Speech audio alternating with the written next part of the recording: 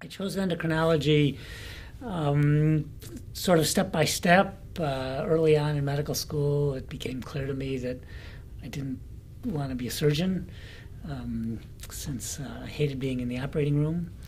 And I enjoyed diagnostic challenges, so it was an easy choice to choose internal medicine.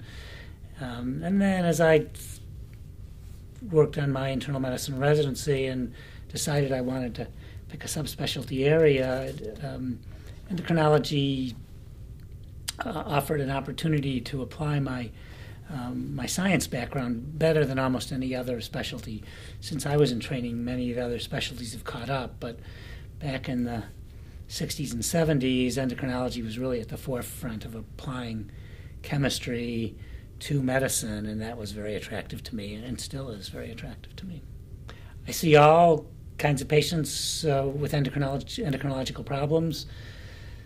My primary interest is hypertension, and I specialized in endocrine causes of high blood pressure for 35 years. There's a particular endocrine cause of high blood pressure which was actually discovered and described at the University of Michigan by a person that I came to work with, Dr. Jerome Kahn, and the thing that brought me back to Michigan on the faculty was the opportunity to work with Dr. Kahn. And my primary research interest and clinical expertise has been in the area of this particular form of hypertension, which is called primary aldosteronism.